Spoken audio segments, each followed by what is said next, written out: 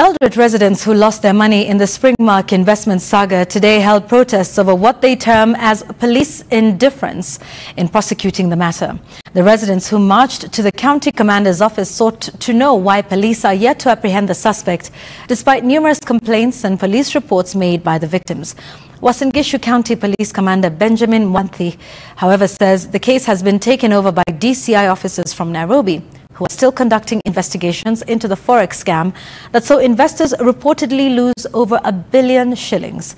Mwanthi says investigators are closing in on the suspects and urging the aggrieved residents to let the law run its course.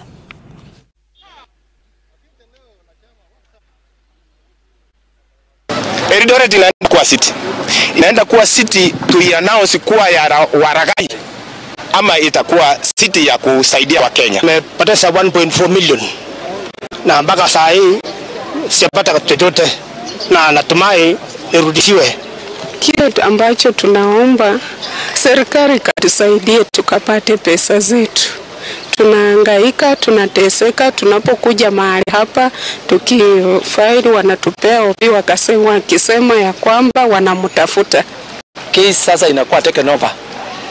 Kuanzia last week tuko na officers from DCI headquarters ambaye wana take over the case waichunguze from DCI Turbo sub county.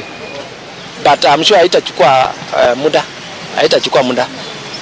But kama tunaweza pata suspects tukisaidiana na nyinyi, hata leo anatembea kotini, tungingoja hizo zingine zikifanyika, kwa sababu tayari tuko na